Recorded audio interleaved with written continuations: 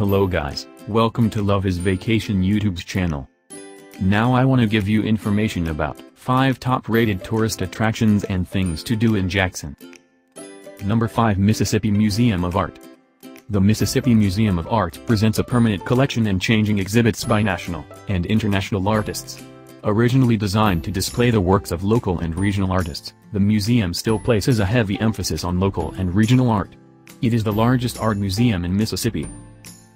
Number 4, Eudora Welty House and Garden. The writer Eudora Welty lived for more than 75 years in this home on Pinehurst Street in Jackson. She wrote almost all of her fiction and essays here.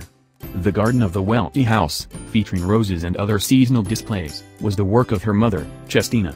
In recent years it has been restored to its 1925 to 1945 appearance. Visitors can take a guided tour of the house and grounds. Number 3, State Capitol. The State Capitol building was built between 1901-3 and houses the executive and legislative chambers. The 180-feet dome roof is crowned with a 15-feet-high gold leaf-covered eagle. The building is listed on the National Register of Historic Places.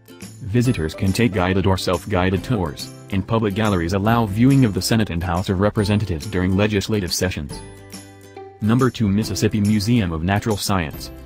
The Mississippi Museum of Natural Science focuses on the natural history of Mississippi, including plants, animals, fossils, and habitats. It maintains a collection of fish, reptiles and amphibians, with a greenhouse known as the Swamp of Live Alligators and Turtles. The 300-acre grounds also offer nature trails.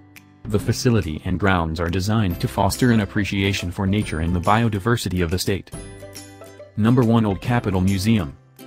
Built in 1839, this Greek Revival building served as the seat of Mississippi government until the early 1900s. It is an important historical landmark that has been restored and opened as a museum. On display are exhibits related to the legislature, the governor, and the High Court. The building is also a National Historic Landmark. Thank you for watching. Don't forget to like, comment and subscribe.